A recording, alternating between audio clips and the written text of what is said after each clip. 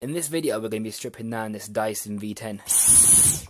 Right, first of all I'm going to remove the filter, like that. Give that a wash. And remove the bin as well. Like so. Remove these two screws. And the third one over there to remove the battery. Remove the 6 screws here, here, here, here, here, and also here. After removing those 6 screws, the cyclones just slide off like that.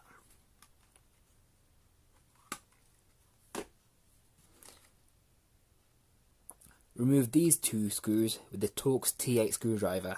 Now with the flat screwdriver you can pry off the white cover. So there's a clip on this side here. Oh, actually mine came off. Yeah, all in one go. So basically that's what it is. So you push this out. And then there you go.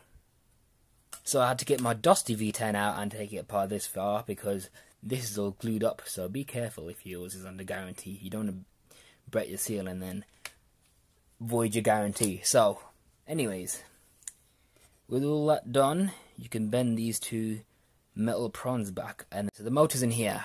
You just pry this out very gently and carefully. And lo and behold, you have successfully reached your destination, the Dyson Digital Motor V10. Look how dusty that is. Extremely dusty, wow. So yeah, just give that a good brush down. Maybe a bit of a blasting with an air compressor or something like that to clean it properly. But yeah, that's the dusty motor. Now for the trigger. So to remove the trigger, you need to remove these 2 screws here. With the screws now removed, you can remove this plastic piece by undoing these 2 clips on either side. There we go.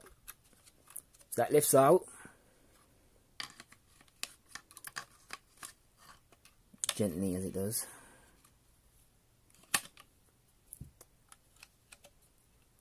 And the wires just pull out of the plastic piece. You know, this hole, just pull it out of there. So now you should be left with something look like this. There's a single screw in there, which I have removed, like right there. So once you remove that, you can push down on these wires.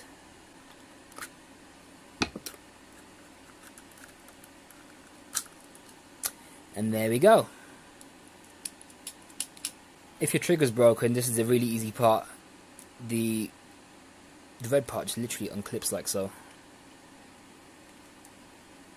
Like that. And there we have it.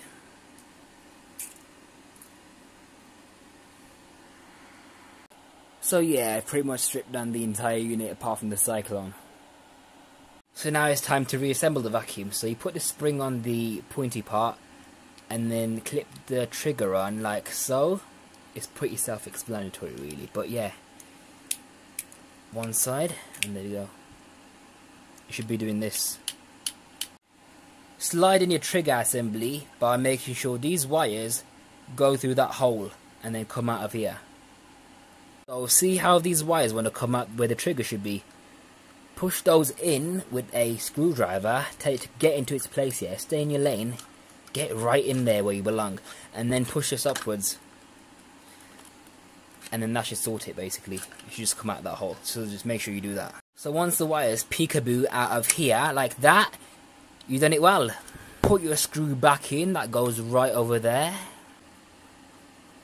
So now what you do is you feed these wires in through here and out through that chimney.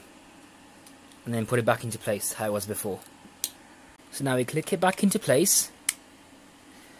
And then screw it up with the 2 little screws that go there. There we go, done. Now you get your beautiful Dyson Digital Motor V10. Anyways, you slide it into its holder like so after you give it a good dusting with a brush. So BRB.